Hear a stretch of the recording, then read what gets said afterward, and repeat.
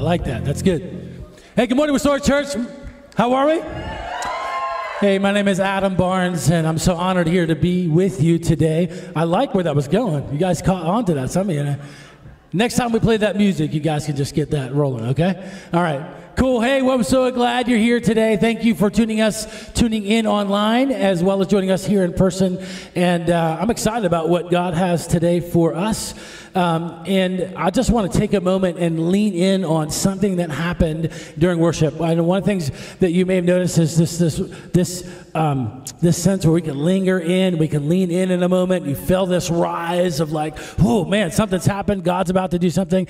We also heard a message from someone that felt an utterance from the Lord, and I just want to lean in on that for a moment if I can, and I just embrace that. I think it's important as a body, as a fellowship, to embrace what God speaks to us in moments, and the word that was brought both forth in this service as well as last service was dealing directly with our baggage, and I think it's a timely word for us as God's preparing us for greater days and greater things, and a movement to happen, for revival to happen in our midst.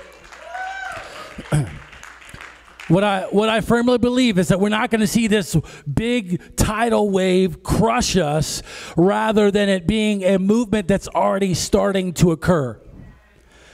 I recently read an article about a documented wave that was like over 80 feet tall. And it was this rogue wave that went through the ocean, and some buoys out in Canada picked it up. And their surrounding waves around it were a third of that size. So they were about 20 feet or so. And sometimes we're looking for this big, massive wave without realizing that God is already moving, or the things are already happening. And we've got to begin to see the 20-foot waves that are already occurring around us right now. So the testimony we heard of of marriages being brought back together, of relationships being restored, of broken lives being healed, of people stepping into relationship with God for the first time. And I just want to speak to someone here who may be wanting to express their faith in a public way. We believe in water baptism, and if you have a desire to express your faith in an outward public display through the act of baptism, we will have a baptism service. We've got a baptism tank right here, but it's something important that we value, we believe in. We celebrate marriages, we celebrate wedding ceremonies, and having a public display of one's affection, of a couple's affection towards one another and commitment towards one another. And we also celebrate that. And perhaps you find yourself far away from God right now. I want to invite you to welcome home. Because I believe God wants to invite you to a place where you belong, where God heals brokenness inside your life, where it's a sense where you're home, in a place where you're like, man, I feel so comfortable. My soul is receiving healing. My heart is being healed and restored. Something that has held me back is being loosened. Something that has bound my chains are breaking off. And I want to challenge you and encourage you that you get to be a part of God's movement on the earth right now. And so I do believe that it's getting gooder and gooder. I don't care what anybody says. I live by that. I believe that. I even have a hat that has a message that reminds me of that testimony. There's some things in our lives where we've got to hold fast to what God says.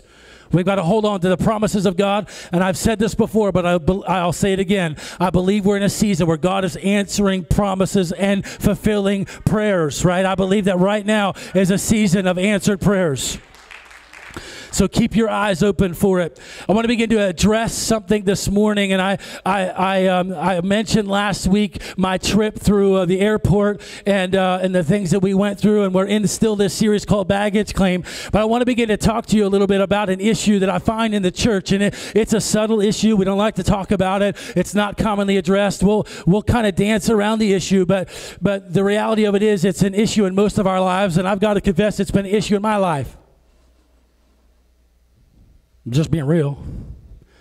And sometimes we hold on to things that we ought not to, and God says, hey, I want to take that baggage off. Would you just check that baggage in and let me handle it and let me work it out and let you have the freedom to proceed to the destiny I have for you?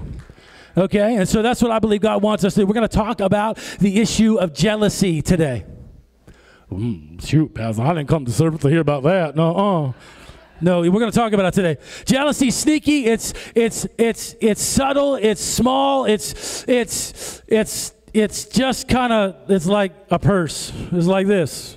It's just one of these things, you're allowed to have a couple bags when you go into the airport. You're allowed to have a couple things with you, and you can have a big luggage like this and check it in, or you could get a personal bag and a purse. In fact, you're allowed one personal item and, you're allowed two personal items typically on a plane. And so you commonly you'll have a backpack or another bag, and then oftentimes we'll find ladies carrying their purse. And so when I was in the airport after the TSA agent incident, you remember, if you heard the service last week, you may understand I'm going through some prayer and counseling for that issue, but I'm just kidding. I saw a situation in the airport, and there was this lady in the airport that was standing near us, and she had her purse on, and then there was another lady in front of her that had her purse on. And she goes, girl, I like that Gucci bag. What you got going on over there, girl? I like your hair. Look at those nails. They're so pretty. And I was like, what is going on over here? Like, they don't even know each other. Like, what is happening? And when I realized this was a backhanded moment for a compliment. What I recognized is that this lady was actually trying to, she was revealing what was going on in her heart was a root of jealousy rather than building someone up.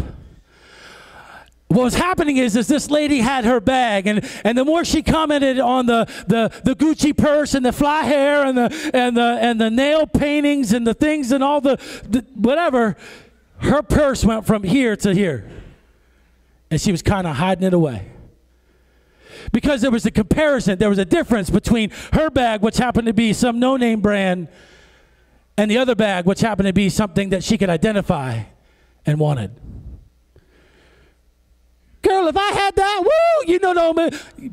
Just go on and on and on and on. And sometimes in our journey of faith, we do the same thing. In our lives, we do the same thing. And God says it's time to get rid of the bags, the little subtle bags that may be ensnaring us, that may be tripping us up, that may be holding on to. And one of those bags is jealousy. So today we're going to talk about that. Jealousy ruins relationships. It ruins connection. It distorts vision. It distorts ideas or concepts. It even distorts the idea that God is working on your behalf. And Jesus offers restoration if we leave some of these bags behind. One of the things I learned in the Army, real quick, is that even this little bag held out like this for a long period of time could feel like a 100-pound sack. Try it. I dare you. Take a non-filled purse for 2 hours. Hold your arm out straight, just like this. And that ounce of a bag will feel like ounces you will not be able to carry if you hold your arm out like this. I think that's often what jealousy does to us. We're holding on to it, and we don't realize the weight that it is, because when you initially look at it, it's little, it's subtle.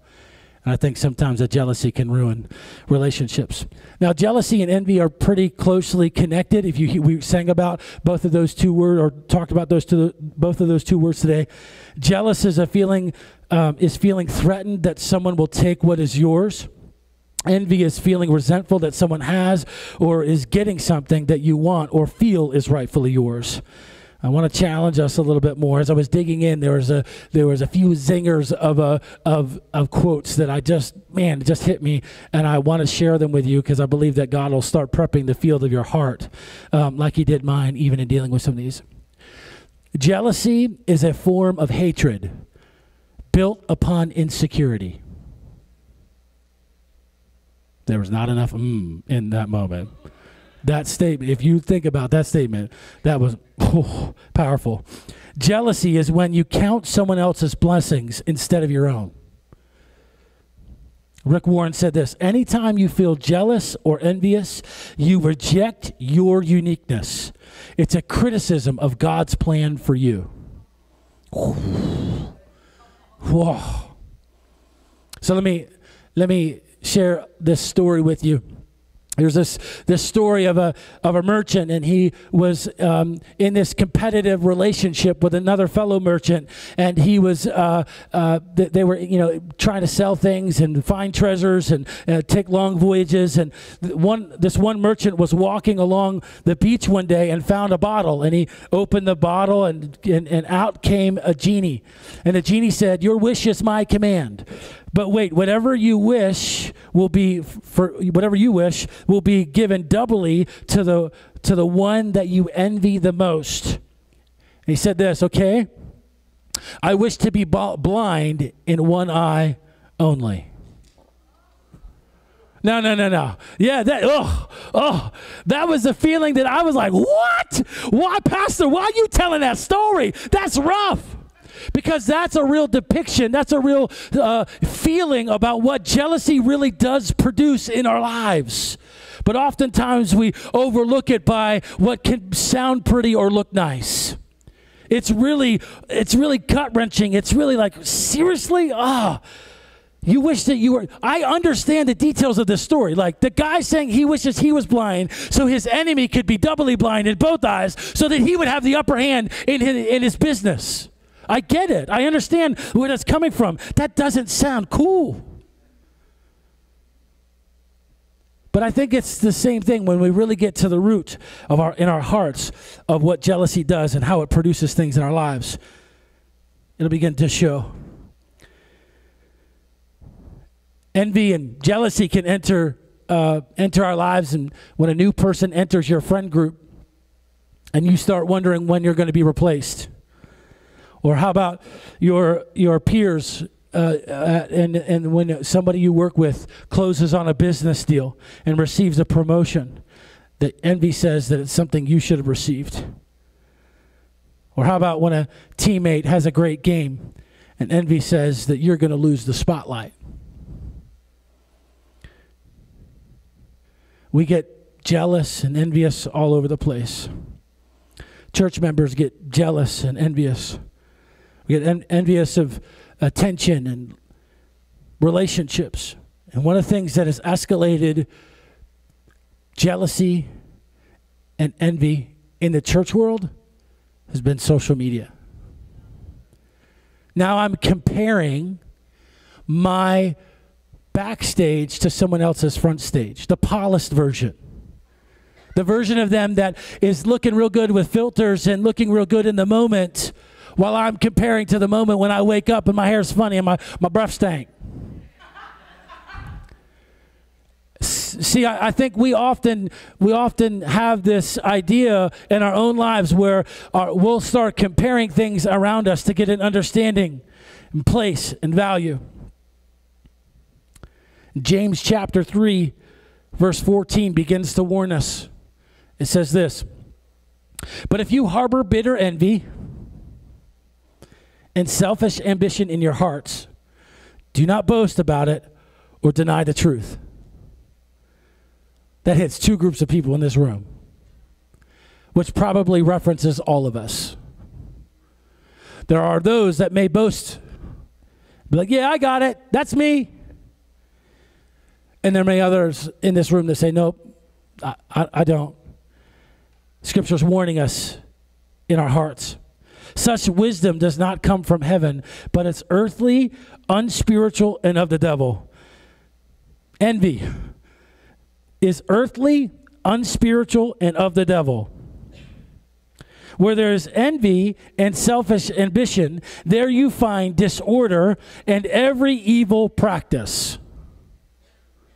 This is some serious language or weight to an issue that we think is just personal baggage. This is some serious heartache, some serious moments here that's being exposed to something that we overlook and don't deal with. Craig Rochelle defined envy this way. He said, "Envy is resenting God's goodness in others' lives and also ignoring God's goodness in my own life." See, sometimes when I look at other people and I see what God is doing in their life, I start saying, "Why, God, aren't you doing it in mine?" God, why are you doing X, Y, Z in this person's ministry and I don't see that in my own? Why, God, are you allowing this person to experience this level of blessing while I'm not walking in that level of blessing myself? Why is this person's marriage seem to be all that in a bag of chips and I know what a rotten scoundrel person they are? Why? And we start comparing left and right. And we start ignoring then the things that God has brought and deposited, the good things that he's given to us in your own life. Envy's talked about all over Scripture. Cain was envious of Abel in Genesis chapter 4. Rachel envied Leah. Leah envied Rachel. These are biblical figures. You know the story of Joseph and his brothers. He had a coat of many colors, and his brothers were envious of Joseph because he was the favored son, and he got this special coat, and they did horrible things. That was in Genesis 37. King Saul was envious of David, a shepherd boy, but he has God's favor and relationship with God, and God called him friend. Lucifer envied God. Who's Lucifer? Lucifer is the angelic name for Satan. Satan is a fallen angel, and he envied what God had. He wanted what God had. It wasn't his, and in his heart, he was jealous after the things that weren't his. Isaiah chapter 14 tells us that. Scripture reminds us over and over again that the chief priests and religious rulers were envious of Jesus and his influence on those in the community. Proverbs chapter 14, verse 30 says, "A heart at peace gives life to the body, but envy rots the bones." God is about restoring shalom peace to the bride of Christ while removing anything that will rot her bones. And envy has got to get out. Jealousy has got to get out of the church. I'm not in competition from the church down the road, Elevation Church, or any other church out there. I'm not in competition with them.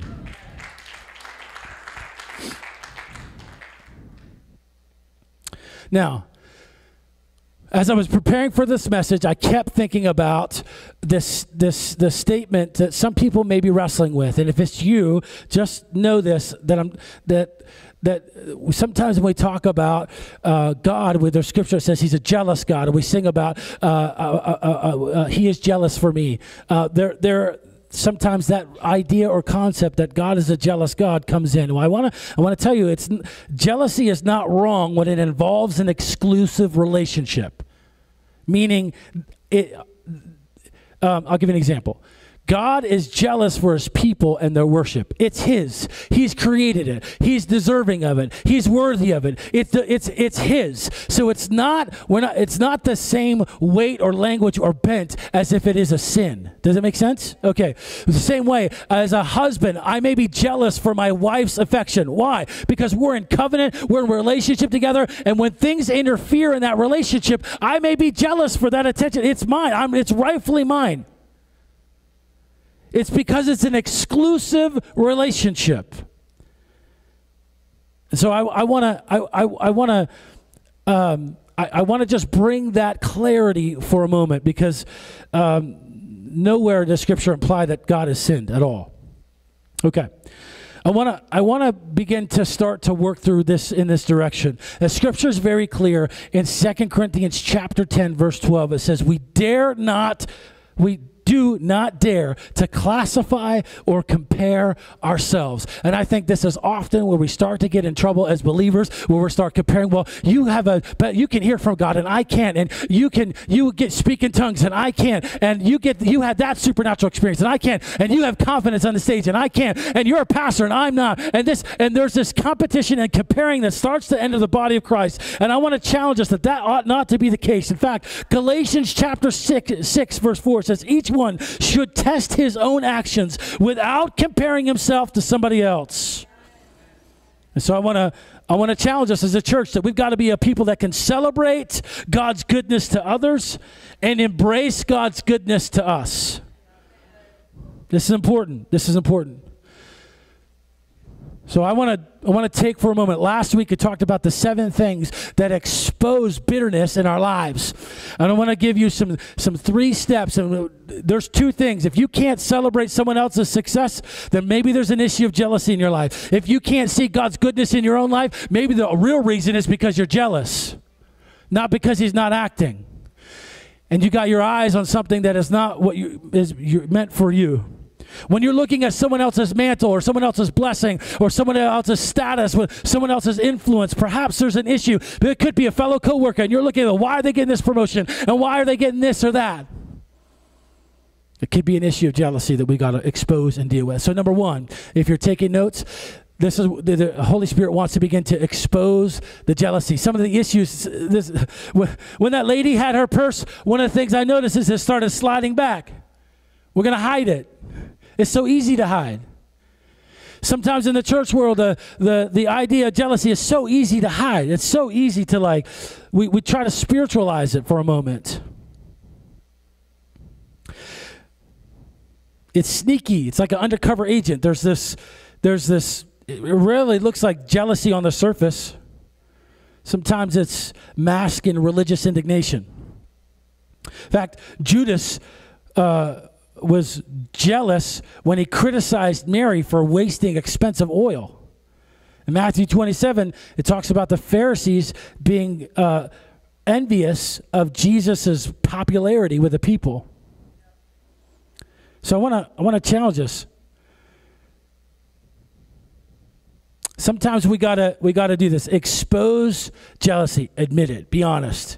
Be raw honest. That's the way we get through it. That's the way we get healthy. There is a root of jealousy that's taking place. And sometimes rather than admit I'm jealous of his position, or I'm envious of his popularity, we try to justify those negative feelings by manufacturing a spiritual fault or flaw. I'll give you an example. He might be a strong leader, but don't you think he's a bit materialistic? I mean, have you seen the car he's driving? He might be a great singer, but I sense in my spirit that she's not really genuine. She seems a little bit prideful or superficial to me. She's not really spiritual.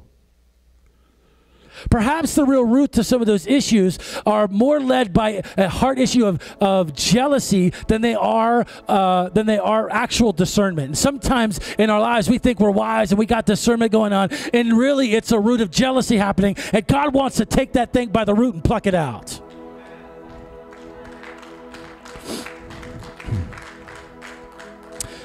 So we got to recognize jealousy that's hiding itself in your life, and recognize it for what it is. Call it out.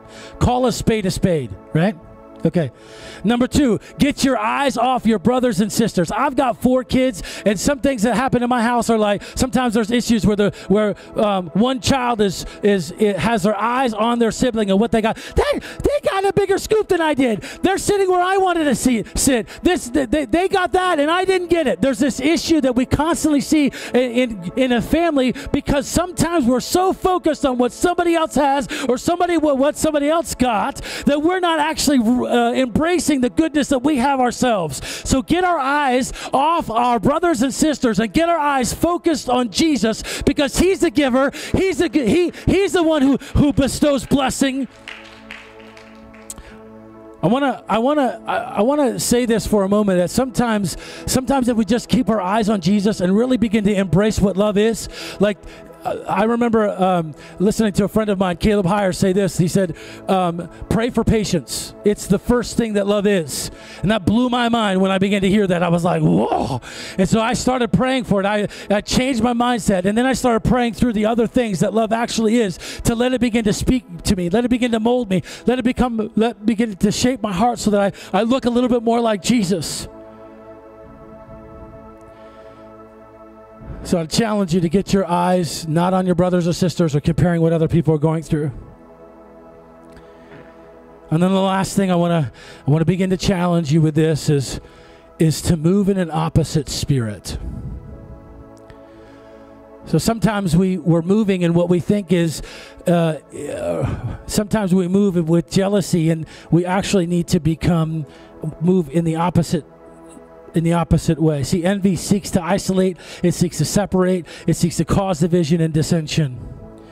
And Jesus constantly spoke about the power of overcoming evil through moving in the opposite spirit. I'll give you an example. Love your enemies. Do good to those who hate you. Pray for those who curse you, and pray for those who mistreat you. I'm not talking about moving in an opposite spirit that is of this world. I'm talking about operating in this power of the Holy Spirit, which is opposite to the spirit that is trying to influence your life. The jealousy, the fear, the bitterness. There's things inside of us that try to influence our thoughts and ideas and anxieties. We need to move opposite of that. Do not overcome evil. Do not be overcome by evil, but overcome evil with good.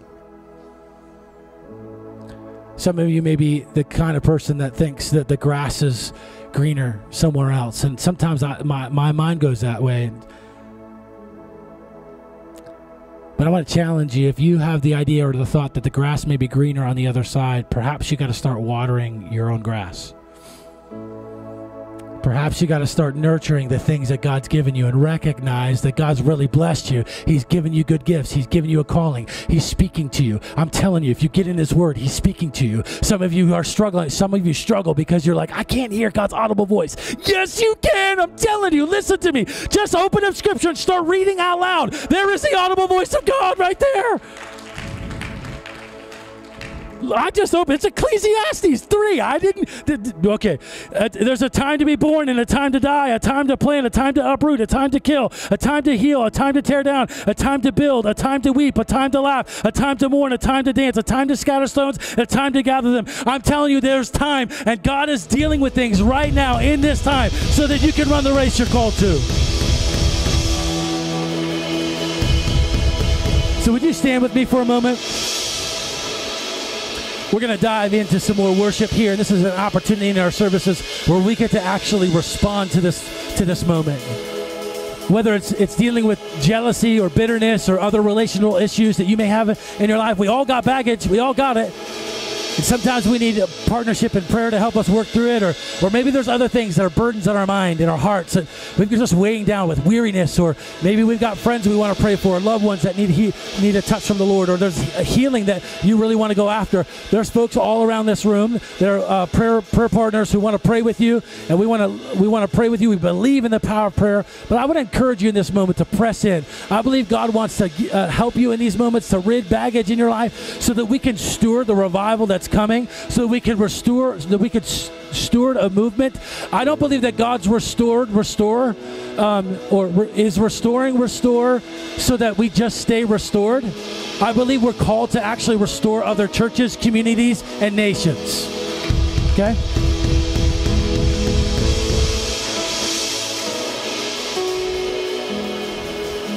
All right. I want to pray over you, and we're going to dive into more worship. Thank you, Father, for what you're doing in this service. I pray your blessing upon each person. May we receive all that you have and not keep our eyes on what our brothers and sisters have or don't, and what we don't have, but keep our eyes squarely focused on you. May you receive the honor and glory. And God, we thank you. We celebrate you. We turn our affections towards you. In Jesus' name, amen. Let's worship together.